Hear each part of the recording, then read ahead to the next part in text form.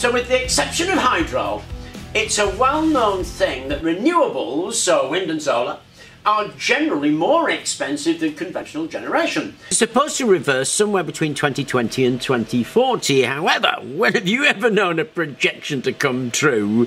It's a little bit of a no-brainer that if all you're interested in is the energy, well, go buy a generator and pour something in that you can burn.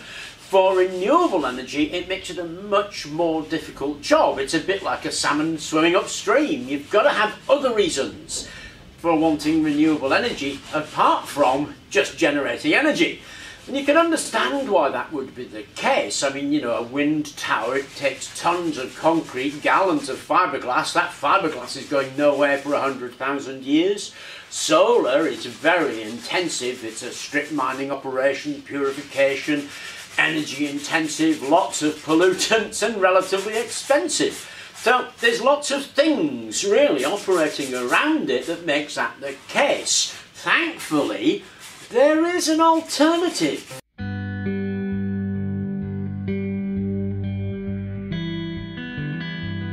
Now, nobody really knows where kites came from, although they can be located in Asia. The Chinese claim the first kites in something like the 5th century BC, but the earliest known depiction of a kite was around about 9,500 to 9,000 BC, making them somewhere around 1,100 years old. It was the Munai people who actually still use this style of kite that developed, that painted that cave painting. And that cave painting can be found in Muna Island, southwest Sulawesi, Indonesia.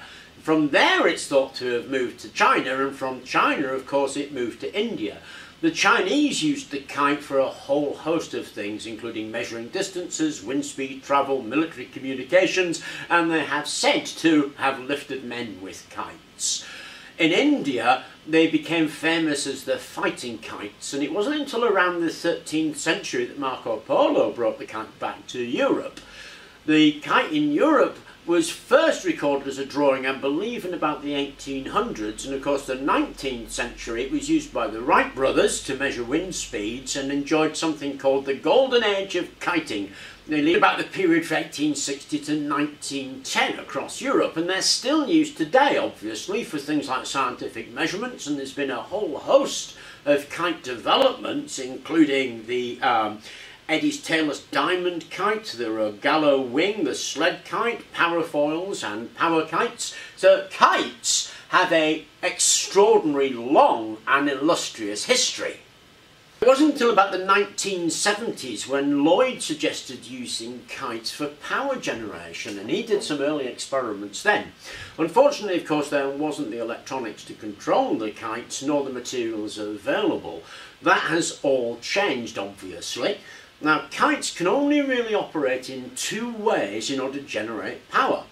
One way is to lift them, and as they lift, drag a rope which is wound round a drum, and that operates a turbine. When you get it to its height, you can change the pitch and it will literally drop to the ground.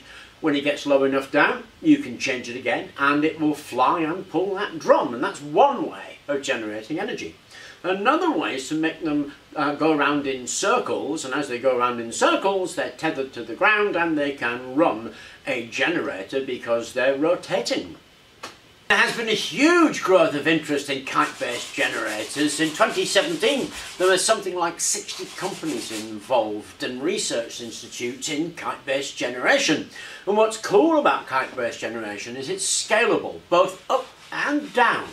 So it can go from megawatt scale industrial kites that have been developed by larger companies to even smaller systems like the one by Rob Reed on the Isle of Lewis, where he basically uses a kite to lift his kite-like structure that rotates in the wind connected to a bicycle wheel connected to a generator. And Rod claims that he can charge his electric car, he's got plenty of energy to boil water, so a very successful smaller scale which the individual could build. And of course that always appeals to me, because it's great to look at what companies are doing and what the future might be like for mass generation, but it's also great to be able to do your own thing and to generate at a scale that's reasonable at home.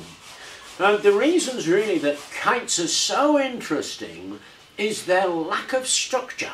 Now, it's without a doubt that kites have had a bit of a shaky start, and airborne wind energy is slow in taking off, if you pardon the pun, but numerous companies are developing technologies such as large kites that can harvest wind energy up to half a mile above ground, and while it's still in its early stages, airborne wind power could potentially be used in remote locations or flying from barges offshore.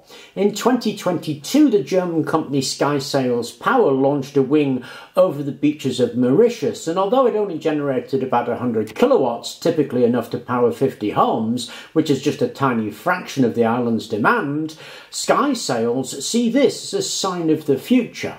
Because as the world heads towards net zero emissions, pretty much every pathway for future electricity production foresees a big role for wind. The International Energy Association forecasts wind energy skyrocketing 11-fold by 2050, with wind and solar together accounting for something like 70% of the planet's electricity demands. Thanks mostly to the expanding number of wind turbines dotting fields and adorning ridgelines worldwide, the cost of wind has plummeted by about 40% in the past decade. But some wind experts say that those massive turbines aren't always the best solution. They can be expensive or logistically impossible to install in remote locations or deep waters, and just can't reach the lofty heights where the wind blows the hardest.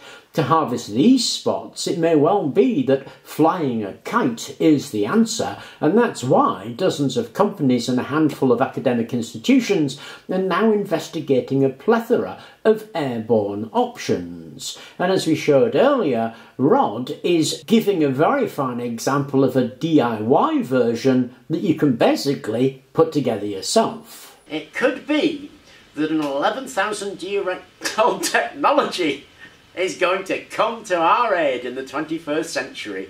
Anyway, I hope you found that was interesting. Thank you very much for watching, and please do remember to like and subscribe.